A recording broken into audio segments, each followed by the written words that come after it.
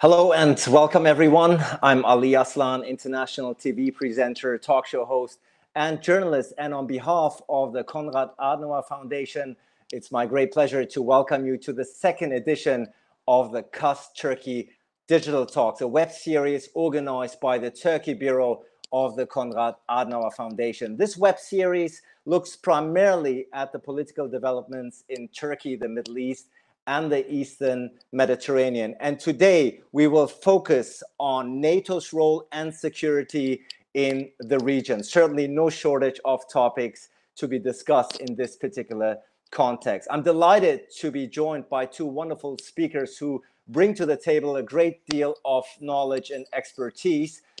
Joining us this evening is Turkish presidential spokesperson, Deputy Head of the Security and Foreign Policy Councils, as well as a special advisor to the Turkish President. Joining us from Ankara is Professor Dr. Ibrahim KALIN. Welcome, Mr. KALIN.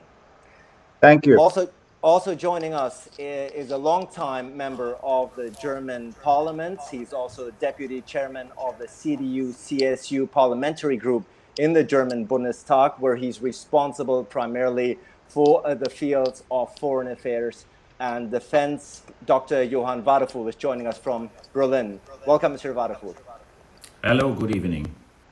We're going to hear from both of you in just a little while, but of course, first up, we are delighted to hear from our host this evening, namely the director of the Turkey Bureau of the Konrad-Adenauer Foundation, Walter GLOS. Walter GLOS, you have the floor.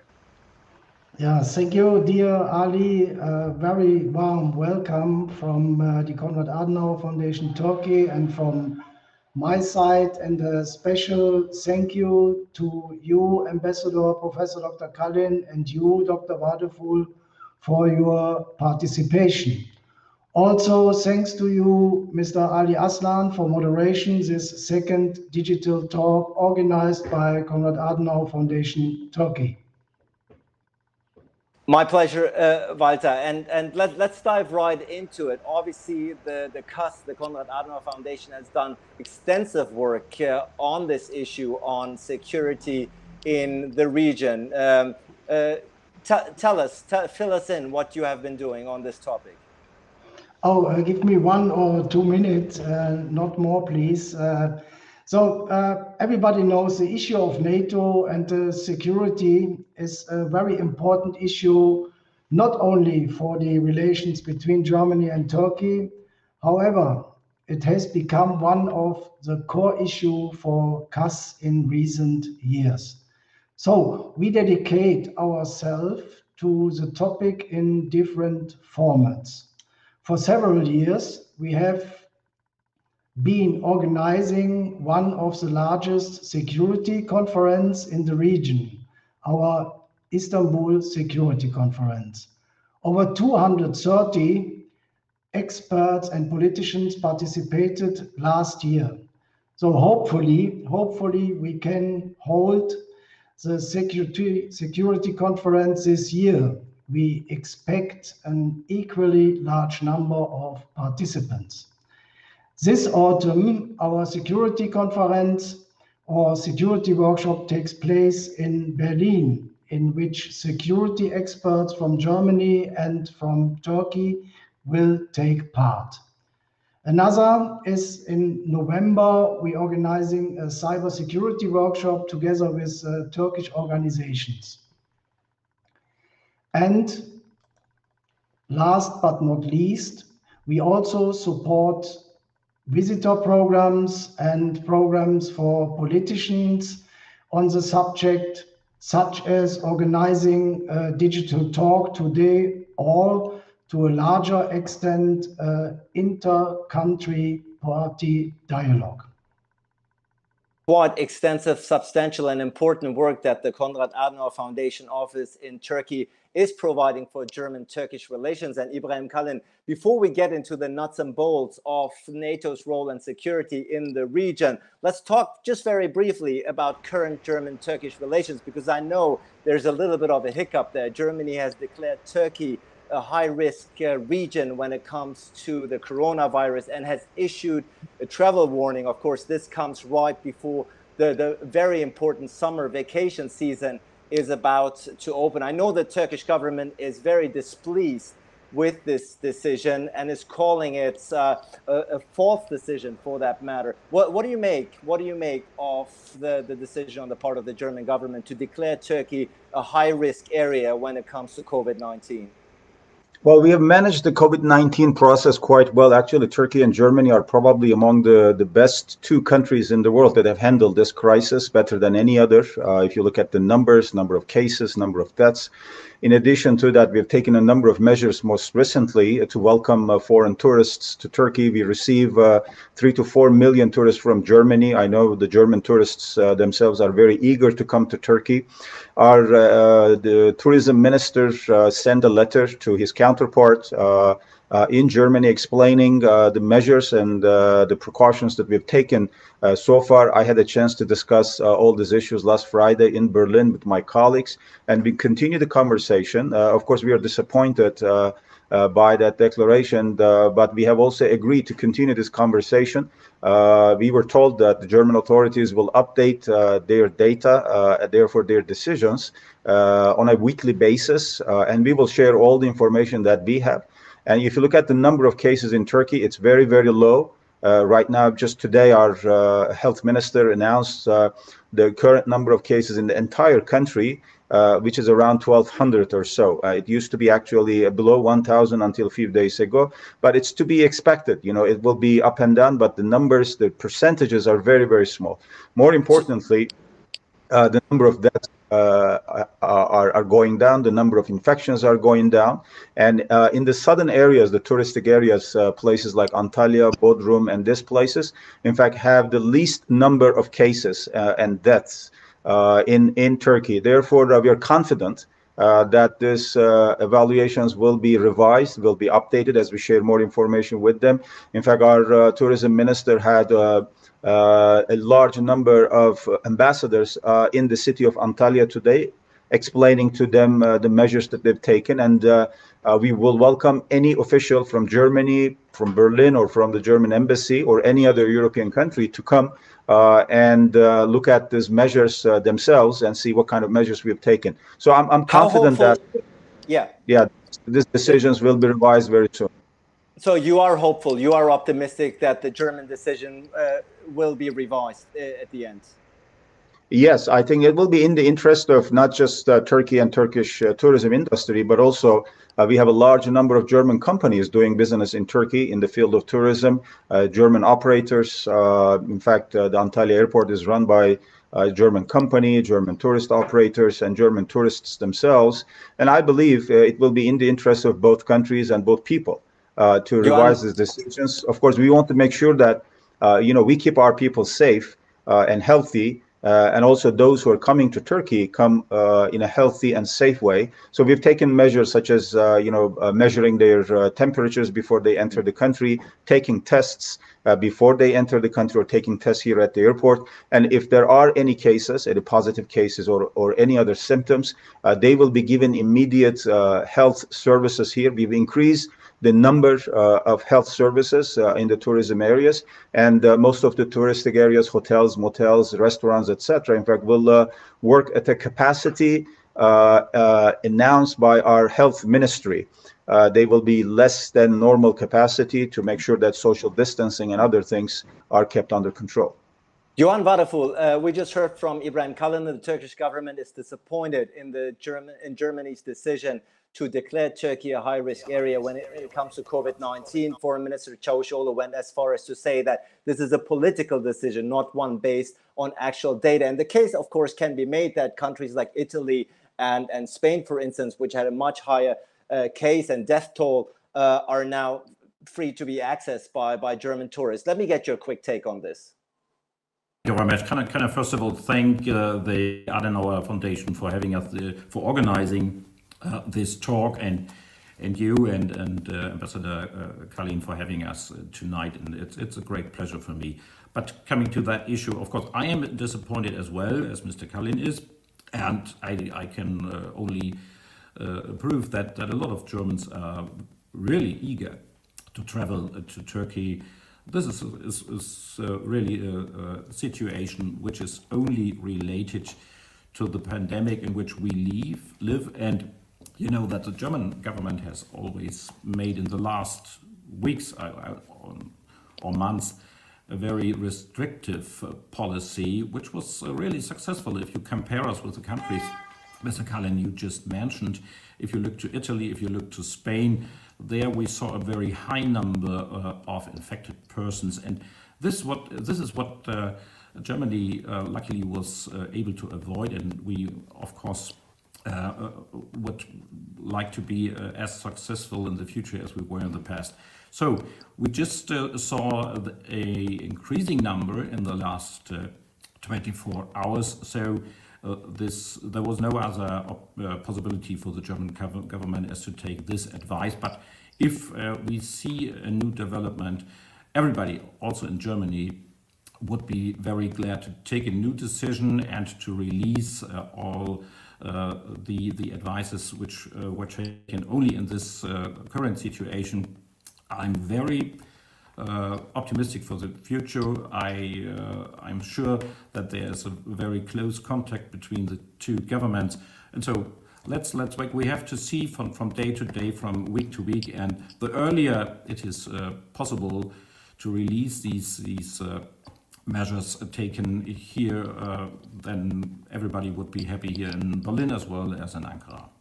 And as I understand, listening to both you and Ibrahim KALIN, the discussions and the negotiations over these decisions are still ongoing, and the final word obviously has not been spoken on this particular front yet. Now, the coronavirus obviously has dominated the global headlines for the past 3-4 months, but the world did not stop. Quite on the contrary, Ibrahim KALIN, many topics are now slowly emerging. Political security issues are now slowly emerging in the headlines again. Let's start with the current situation in Libya, a country where Turkish forces are very much involved, of course. We had the Berlin conference at the beginning of this year to solve this issue. But at the end of the day, this was, at least from the current onset, solved militarily. Of course, Haftar was backed by Russia and NATO member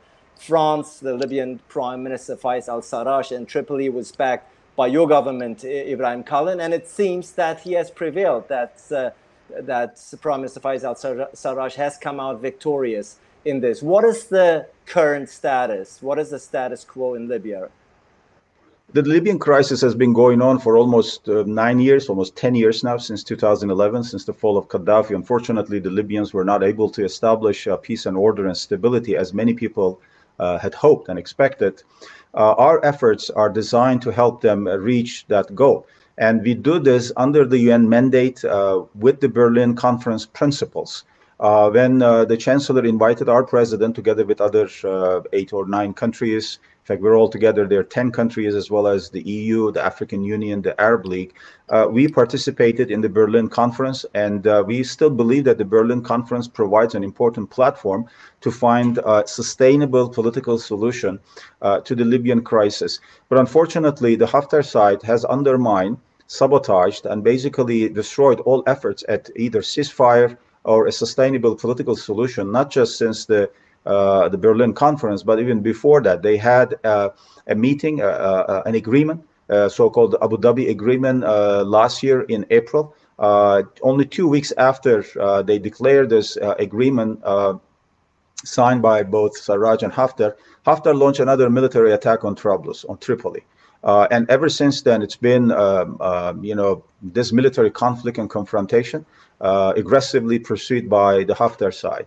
And they've been supported by the Russians, it's no secret, by France, by Egypt, by UAE, a number of other countries, bringing mercenaries from different parts of the world, providing finances, but more importantly and more destructively, unfortunately, airplanes, jet fighters, and military equipment, and all of that. Seeing this situation, the Sarraj government, which is the government of national accord, recognized by the UN as the legitimate government of Libya, approached us last year. And we signed a military cooperation and training agreement. So it was upon the request of the Libyan government to establish this military agreement to which our president said yes, and our participation or involvement or intervention, whatever you would like to call it, in that process has brought a degree of balance, a fact that is acknowledged by everyone. Otherwise, Haftar will have destroyed and continued this fight, this illicit and costly war against the Libyan people. And now there is a degree of balance there. We would like to see a political resolution of this conflict. We don't want the military conflict to continue, but we have to also remember that it's the Haftar side that has been launching this military attack one after another. The Sarraj government, the government of national accord, has been very constructive in its approach, has participated in the Berlin conference, gone to Moscow before that, agreed to UN principles to have the military council 5+5 from both sides, and they have upheld the ceasefire and everything. But the Haftar side has betrayed and undermined all this. So now, of course, they don't trust Haftar anymore. They approach any kind of immature ceasefire as another tactical move by Haftar and his backers to gain time, to buy time. In fact, as we see, it's no secret that they're trying to increase their military presence in Jufra, in Sirte, and other parts of Libya. It all looks like, you know, they're preparing for another major military attack. And against that, the Sarraj government has to take precautions, and they have to defend. They have a right to defend themselves, and we will continue to support them politically, security-wise, and in other areas to make sure that, number one, the UN principles and the Berlin Conference principles are upheld. Number two, Libya is not divided. It's not split between East and West, between Tripoli and Benghazi. It will be a disaster for a country like Libya try to split it up, either de jure or de facto. We have seen this in Iraq, the terrible consequences of this kind of approach to Iraq, Syria, and other places. We support the political unity and territorial integrity of Libya, and any political solution has to ensure that this is the case, that Libya remain united territorially and politically. Let's bring Johann WADEPHUL in here. Ibrahim KALIN, the Turkish government supports a political solution here, one, of course, that was set out by the Berlin conference at the beginning of this year. Johann WADEPHUL, as we said, the Haftar forces backed by Russia, France, the UAE, and Egypt seem to have been defeated, and the Sarraj unity government in Tripoli, supported and backed by Turkey, seem to have prevailed. What's your take on the current situation, and more importantly, how we go forward from here?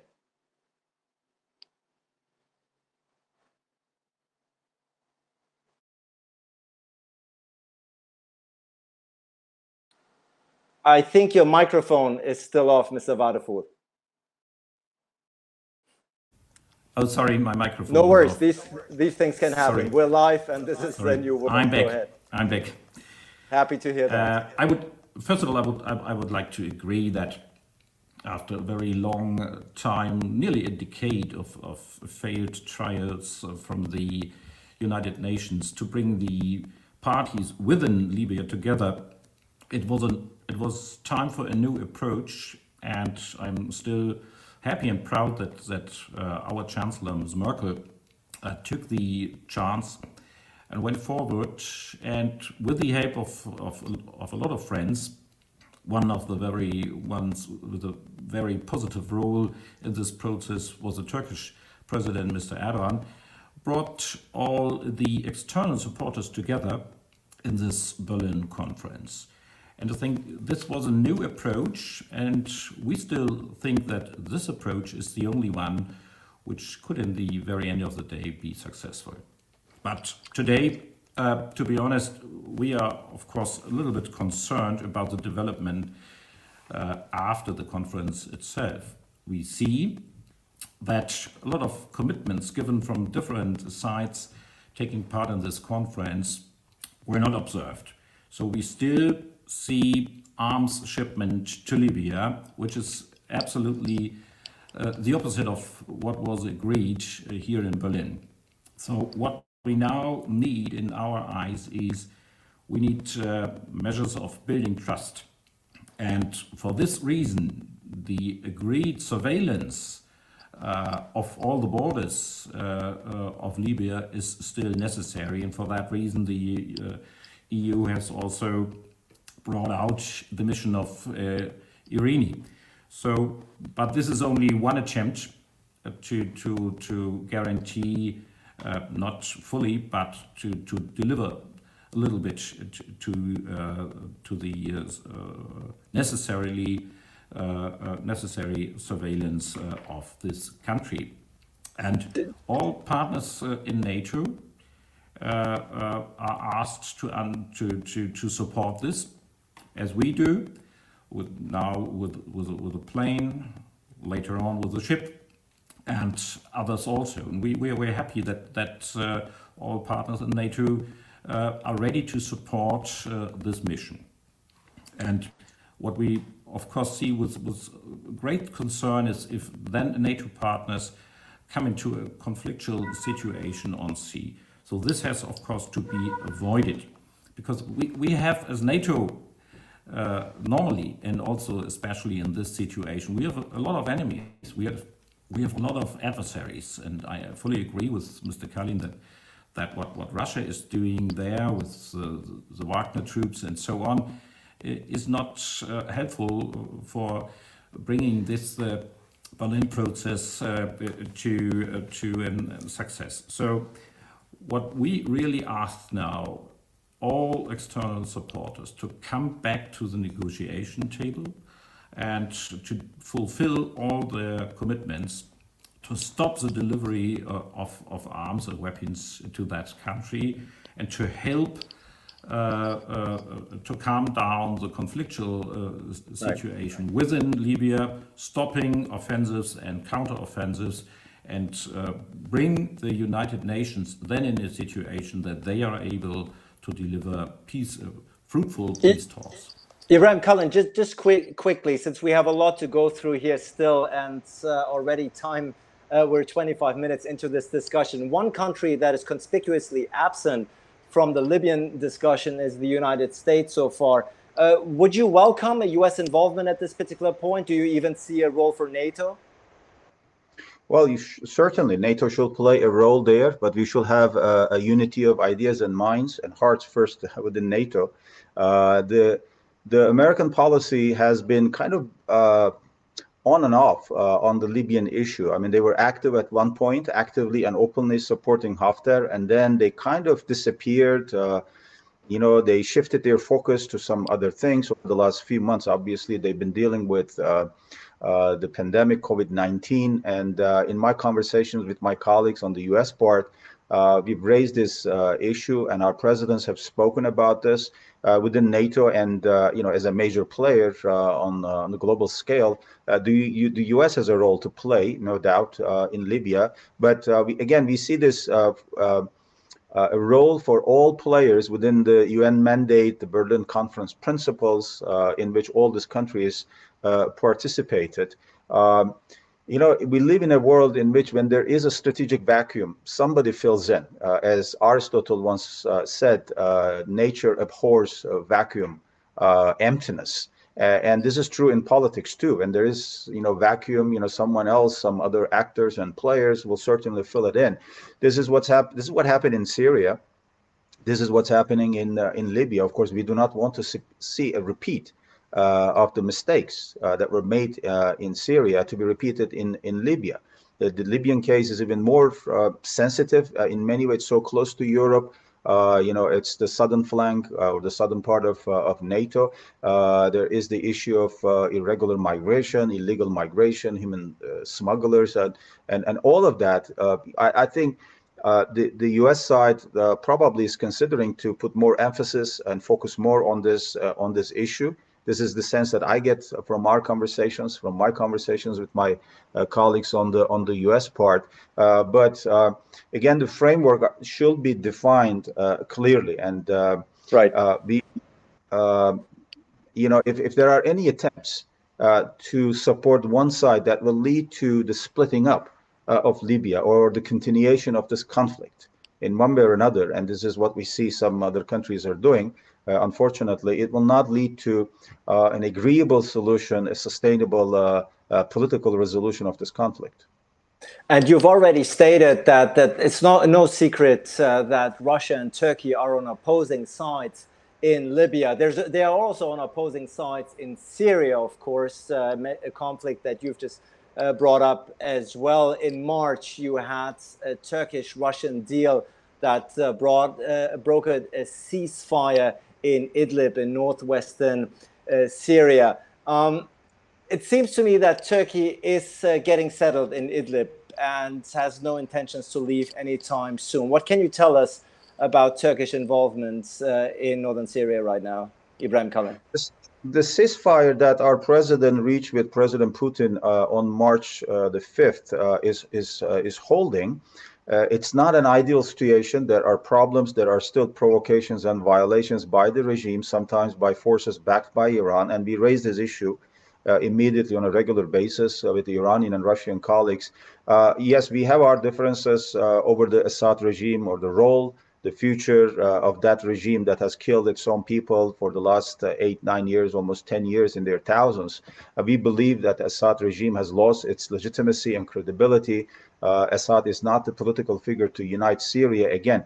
But the problem is that you have major stakeholders and players in Syria now, from the US to Russia, from Iran to a number of other countries. And nobody wants to see Syria as a whole. Everybody is interested in their little enclave of interests. Some in northern Syria working with PYD, YPG, some in other parts in the more Shia, Nusayri part of Syria, which, leads to all kinds of ethnic problems and tensions and sectarian problems, etc. It looks like the mistakes that have been made in Iraq are being repeated in some other context in Syria. If we put Syrian interests first rather than our own narrowly defined national interests or selfish interests, we can make a contribution to the resolution of this conflict. Remember, Turkey hosts, almost 4.5 million refugees from Syria alone, and we have the largest country in the world with the largest number. We are #1 country with the largest number of refugees in the world, and we face security challenges from the Syrian Assad regime as well as from the PKK, its Syria branch PYD, YPG, and we had faced the threat of Daesh or ISIS, against which we fought in a number of places in Syria. We will continue this mission, helping the refugees, helping as many people, up to 4 or 5 million Syrian IDPs on the Syrian side also. But you have to understand the majority of the burden is on Turkey's shoulders. And this is not only not fair, but it's not also feasible.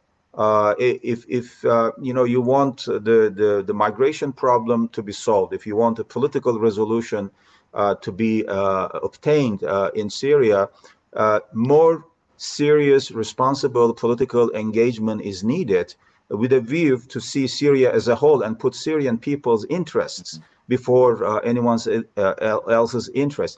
That has not been the case, unfortunately. So you have a failed state, an ongoing civil war in Syria.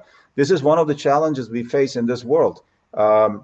NATO as an alliance is facing this challenge of the rise of non-state actors and failed or failing states around the world, whether it's in Syria or in Iraq or in Somalia or in other parts of the world. Now you see it in Libya. This is not helping NATO as an alliance. This is not helping the global peace and order. It creates problems that go global immediately, creates problems for everyone. Right. Johann WADEPHUL, Ibrahim KALIN said Turkey is hosting more Syrian refugees than any other country in the world. But of course, your country, Germany itself, also holds a very sizable segment of Syrian refugee, more than 1 million in Germany. Therefore, Germany is very much invested and is eyeing and observing this particular conflict up close and personal. You're a seasoned foreign policy expert. What do you make of the current situation of the status quo in Syria? Yes, first of all, I would like to underscore what Mr. KALIN said, that we know that Turkey hosts this great number of refugees and does a very great, amazing humanitarian job with schooling them and giving them jobs and flats and so on. We know that, and for that reason we are really grateful to have that treaty between the European Union and Turkey, and we want to prolong it. And if new negotiations are necessary, we are ready for them, because it is in the core interest not only of Germany, but also the European Union. And I think Turkey and mostly the people themselves, that they are able to live there, and that burden sharing under this aspect between Turkey and the European Union has to take place in a way that this is possible for Turkey also for the future. And let me mention to that, Mr. Kalin mentioned all the people living as IDPs on the Syrian in Syria itself. We are doing everything to prolong the cross-border agreement in the Security Council in New York, and with help from a lot of friends, but unfortunately it is vetoed by Russia, and we very much hope to overcome this situation. So this could be helpful in that current very critical situation. But in the end of the day, we need a political process. We want to keep Syria together, not to divide it. It's not in the interests of Europe, I think also not of Turkey, of anybody living in Syria, that this country should be divided. And for that reason, we have to see who is able and who is willing to bring that political process forward.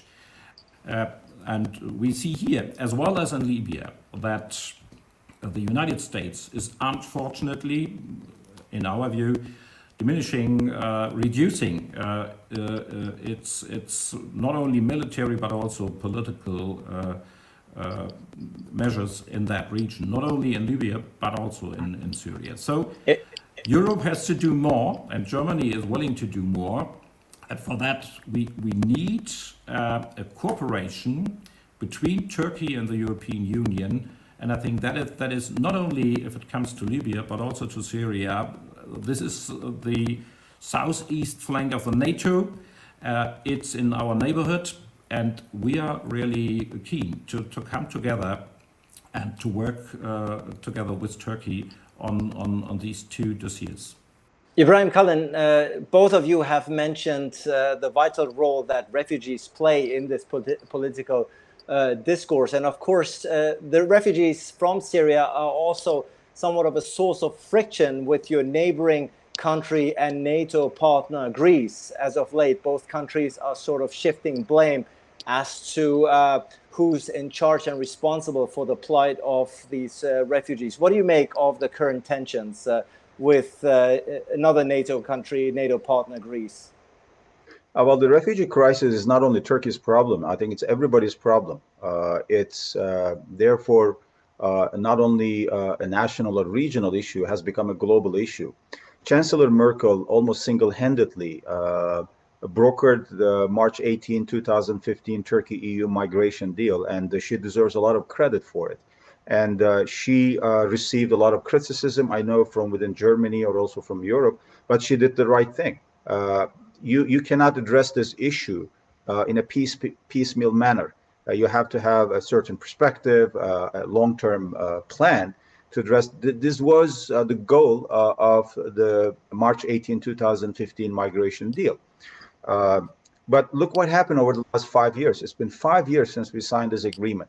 Look at the promises that were made by the EU.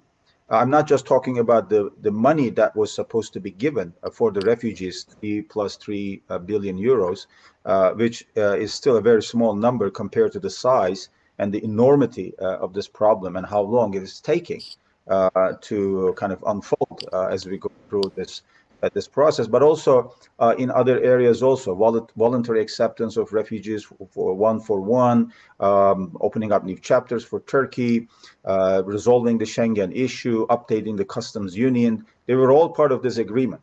I know there are countries like Germany and others that supported this process and would like to see more progress made on all of these issues. But the net result is that we have achieved only a very small portion of that agreement, while Turkey has fulfilled most of its commitments in terms of taking care of the refugees, keeping them here in Turkey, etc. But as the conflict prolongs, it becomes an overwhelming challenge and burden for Turkey also. We are faced. Turkey is the only NATO country that is faced with so many security and terrorism challenges. As NATO Secretary General Stoltenberg said recently, and I quote, he said, "Turkey is the ally most affected by the turmoil and violence in Syria. No other ally has suffered more from terrorist attacks, and no other ally hosts more refugees." Now, this is a welcome acknowledgement, but how do you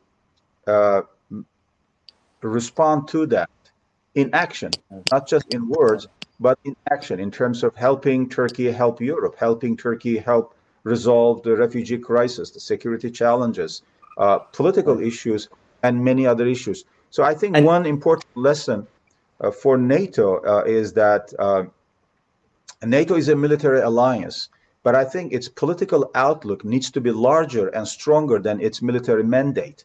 As an alliance based on protecting the borders of the countries, member countries, established in the last century against the Soviet communist threat. And NATO has gone through many stages since then. Now we need more political engagement and leadership from NATO, a larger and deeper political outlook than its military mandate. When our president, for example, raises the issue of NATO playing a larger role, he is not immediately calling for military intervention here and there. We're talking about a unity of perspectives within NATO, having certain standards and measures to be abided by all member countries so that NATO can deliver. And you've spoken extensively about NATO's role in the region and Turkey's role in NATO. However, even though you are on opposing sides in both Syria and Libya, the Russia-Turkey deal on the S-400 missile defense system has been criticized by the US and NATO members, has irritated a lot of NATO members as well. After all, you are two countries that support opposing sides in long-standing conflicts, as we have established in this conversation. Can you just briefly touch upon that move, the purchase of the S-400 missile defense from Russia, Ibrahim KALIN, the rationale behind it? Turkey has been a member of NATO since 1952 and has been a very strong ally. Has participated in all of the major NATO missions around the world and continues to contribute to NATO mission. And we are committed to the main principles of NATO, and we will remain a strong ally within NATO. But if you look at how Turkey's defense, security threats and challenges have been approached or helped by not NATO as an alliance, but certain NATO members, there is a lot of frustration on the part of Turkey. Our president spent an enormous amount of time trying to purchase the Patriot missile defense system. It began during Obama presidency, even before, but seriously, in earnest, it began in the first part of Obama presidency. I mean, I know I was, present in all of these negotiations.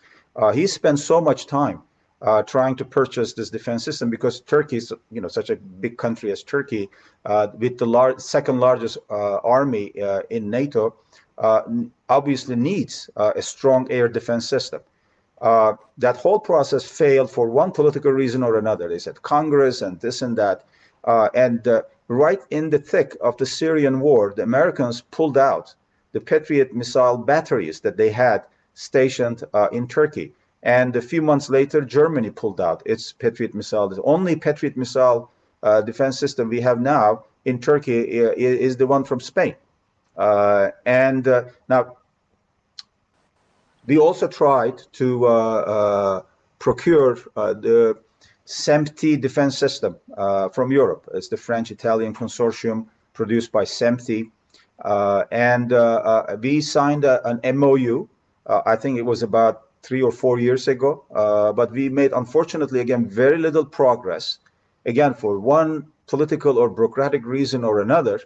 And this all led Turkey and our president to look for alternatives. And he's been very transparent from the very beginning. He said, look, if you don't sell us this defense system with our own money, we are going to look for alternatives. They thought he was bluffing. No, he didn't bluff. He said this inside the room. He said this outside the room. And we went for S-400. S-400, by the way, has the purchase been completed? Has the purchase been completed? Yes, it was completed. The first battery actually is in Turkey. They're still in the process. Our signing of the agreement for S-400 came before the CATSA sanctions bill at the U.S. Congress. And now the U.S. Congress is moving backward and saying that they're going to apply this to an agreement that was signed before they passed the legislation. And they want to penalize Turkey for this. Our president said again that we are interested in purchasing the Patriot defense system. Now they made it conditional. And it's just really not the right way of conducting diplomacy or doing business. You cannot treat a country like Turkey like that and then put all the blame on Turkey when Turkey has to provide its own defense, has to take care of its own when it is attacked by PKK, by Daesh, by the Syrian regime, by the FETÖ terrorists, by this and that group. And we receive very little help, unfortunately, from the NATO alliance or other NATO members. And when we look for alternatives, we're blamed for it. So Turkey feels abandoned in this particular regard on this issue by NATO members. Johann WADEPHUL, of course, we are talking NATO and security in the region, but we cannot talk NATO without the United States, of course, if you will, the most prominent member of this alliance. And we've already discussed lengthily the conflicts in Libya and Syria, two major hotspots, long-standing conflicts where the United States is conspicuously absent. Now, obviously, in Germany, much talk has circled around President Trump's move and decision to withdraw 9,500 US troops from Germany, which led a lot of people to question transatlantic alliance and the US as a reliable partner to begin with.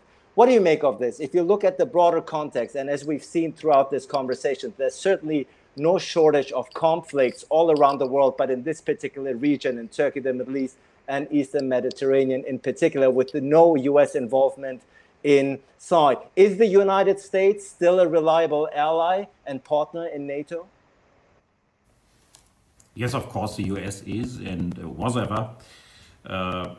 Though we have some discussions, especially about the probable withdrawal from 10,000 soldiers here from Germany to wherever. I don't really know where they go, perhaps to Poland, perhaps back to the United States. But in the end of the day, we are working since decades together.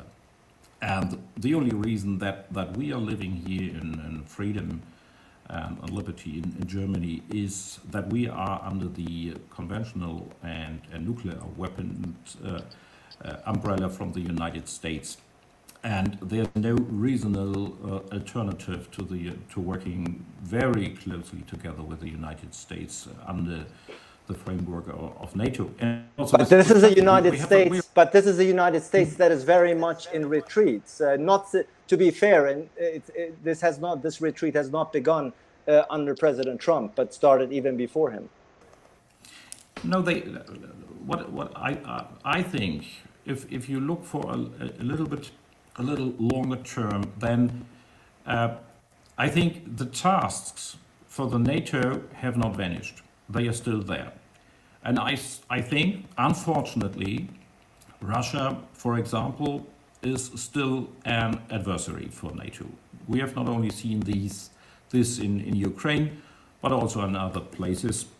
And perhaps if Turkey looks back to the cooperation or the form of cooperation it has now with Russia, I don't think it's very reliable for Turkey what Russia normally has committed there. If you look to the truce deal they made, we saw Russia after that again bombing civilists in Idlib and so on and so on. So and we spoke already about Libya. So in the end of the day, these tasks are still there, and we have new ones. We have China. General Secretary Stoltenberg mentioned China with new challenges in the cyber sphere. And if you see this from the Washington perspective or from San Francisco, it is absolutely clear and reasonable, and I fully understand that the United States more concentrates on the Pacific Ocean, on Asia, on North Korea, and all the things who are endangering the security of the United States from the east, from the west. This is their west. So, what has our reaction to be?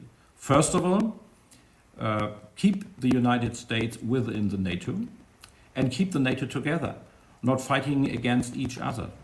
And of course, this is only what I can plead for and what Germany pleads for, also, especially if it comes to the situation in the neighborhood of Turkey. Of course, if it comes to another NATO partner, which is Greece, we want to work these two nations closely together, and because we need both of them. Everybody needs the other one, and we need both of them, and they need, of course, our support.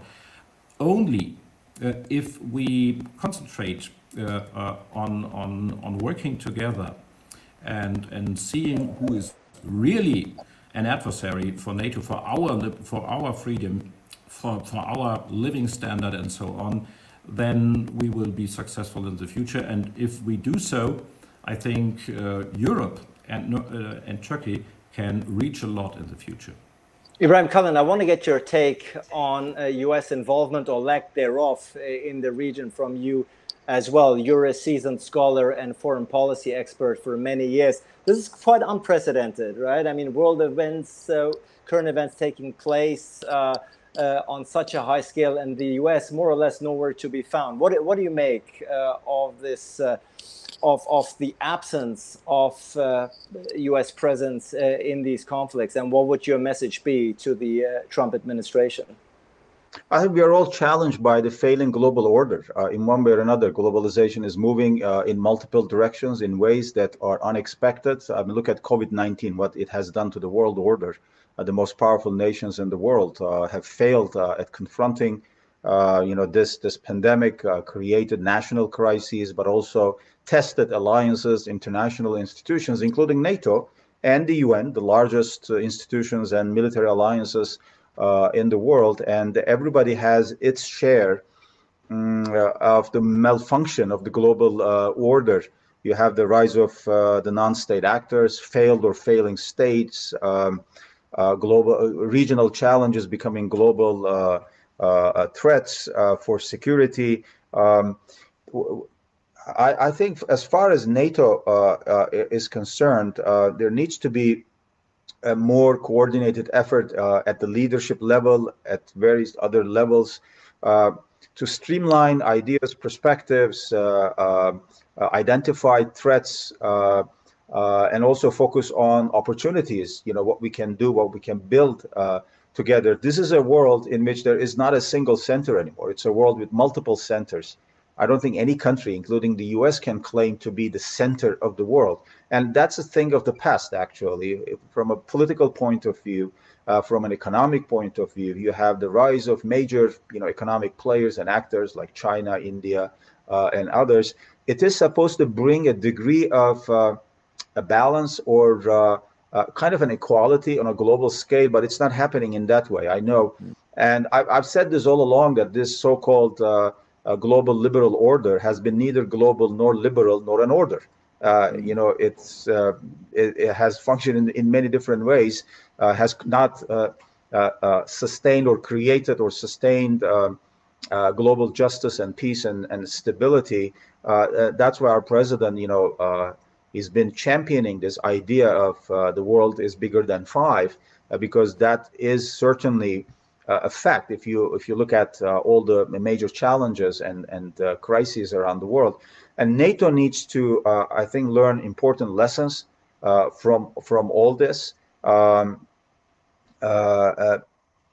and prove to the world and to the members the relevance of the alliance at a time when everybody is coming up with an ill-defined, narrow notion of national interest. If you define your national interest in a very narrow way, it becomes self-defeating. It doesn't serve the purpose. We live in a world in which the only way to be strong and relevant is to help the poor and the needy. If you're talking about security, this is in this intertwined world where everything is linked to one another. None of us is safe until all of us are safe. And if you define safety, security, your national interest in a very narrow, exclusive way, as some countries around the world are doing, it defeats the purpose.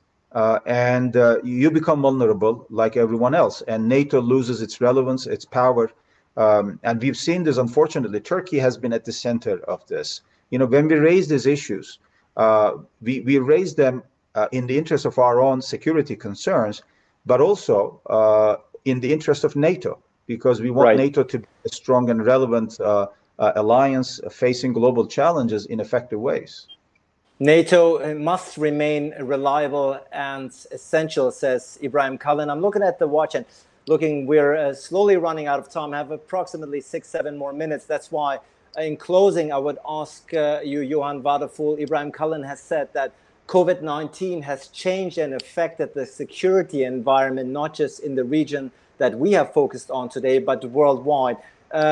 Give us 2 minutes. I know it's not a lot, but to wrap up, how do you foresee the scenario? We are in the midst of a corona crisis, in the midst of a pandemic. How do you think we move forward here security-wise?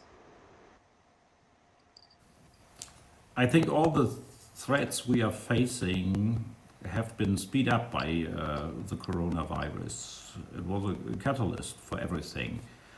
And that makes it a little bit more difficult to counter all these threats. And I fully agree with Mr. KALIN to keep our liberal order safe. So what do we have to do is also to speed up in our ability to work together, to define our common interests, and to concentrate on the basis of NATO, which is not only, I fully agree, only a military alliance, but also a political based on common values. So let's come back to that roots. Let's put them forward and live in the way the values show us. And if we see that, then we can be able to be relevant in the future, because it is correct. Nowadays, no country is the center of the world, but we have to see that China wants to become, until 2049, the center of the world, or something like that, or to build up a Sinocentric world, which is very much concentrated on the will of what is has been decided in Beijing. So if we in the West, and for me, Turkey belongs to the West still, with all the difficulties we are facing, and with all the differences which are part of it, which belong to be part of the West, with seeing that and working closer together, we could initiate a new era of cooperation, of working together between Europe and Turkey. And if Turkey is willing to do that, we are also ready. Of course, there are differences. Not all Turkey did in the last years was fully in our interests and was the same that we would have done in that situation. But if we are able to discuss these differences, of course, to hear the arguments and then come to common decisions, then a lot of is possible. And I think we have to do so because the threats are great and Corona is still there. We are still living in that pandemic. Absolutely. The challenges are not going to get any smaller from here on. I think that has become abundantly clear listening to the two gentlemen here throughout the past 60 minutes. German-Turkish cooperation must be stronger, should be stronger, says Johann WADEPHUL. Walter GLOS, you had a chance and opportunity to listen to Ibrahim KALIN and Johann WADEPHUL look at many hotspots in the region in terms of security, Libya, Syria, of course, the Russian-Turkish angle, the Russian-Greece relationships, the role of the United States. Quite a lot to digest here, I'm sure. What are you going to make with all this input?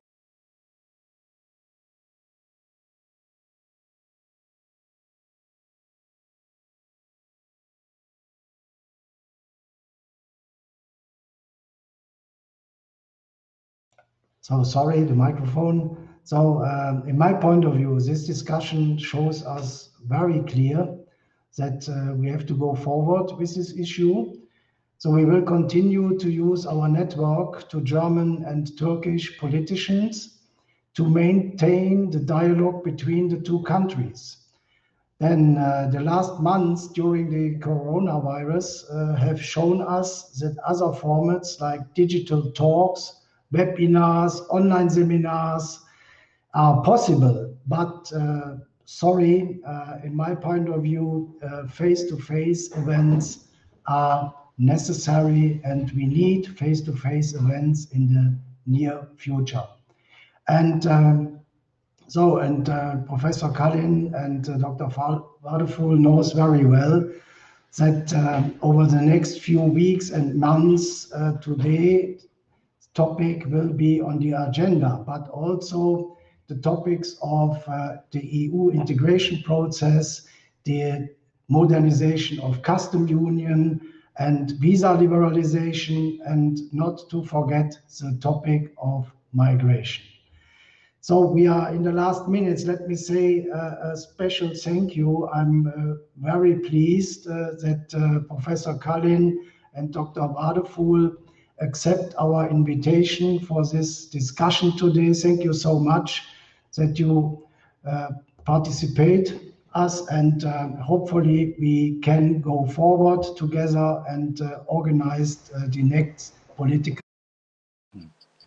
And as Walter GLOS said correctly, there's no substitute for face-to-face discussions like these. Well, hopefully we can have those in person before too long as well. This wraps up the second edition of the Turkey Digital Talks organized by the Turkey office of the Konrad-Adenauer Foundation, a web series focusing on political developments in Turkey, the Middle East and Eastern Mediterranean. I think one thing has become abundantly clear throughout this debate. Well, there's no shortage of topics, no shortage of conflicts, and these will be with us for some time to come. This will remain a very hot region, a very peculiar and delicate region for a long time to come. Thank you so much to our speakers, Ibrahim KALIN and Johann WADEPHUL, for putting all this in perspective. And thank you, of course, out there for joining us. We will, of course, continue to monitor the situation and look at how German-Turkish relations will develop, with a particular side on how the German government will react and act on the travel ban that is currently in place. Thank you so much to Ankara, to Ibrahim KALIN. Thank you so much to Johann WADEPHUL, to Berlin. Have a great night and hope to see you all in person soon. Good evening, Paul. Thank you. Thank you. Thank you so much. Bye-bye.